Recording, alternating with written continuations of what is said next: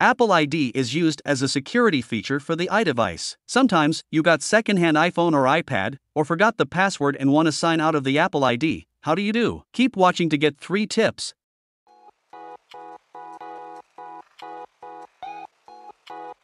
Tip 1. Sign out of Apple ID by creating a new password. Go to iforgot.apple.com website. Enter your Apple ID and phone number.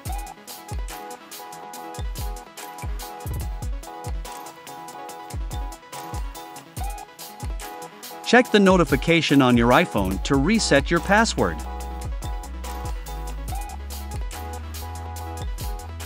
Then, you can sign out the Apple ID with the new password.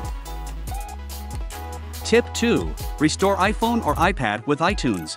Put your iPhone into recovery mode.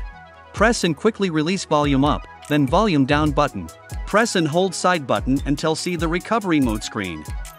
Then, connect iPhone to computer via USB cable. iTunes or Finder will pop up and click Restore and Update.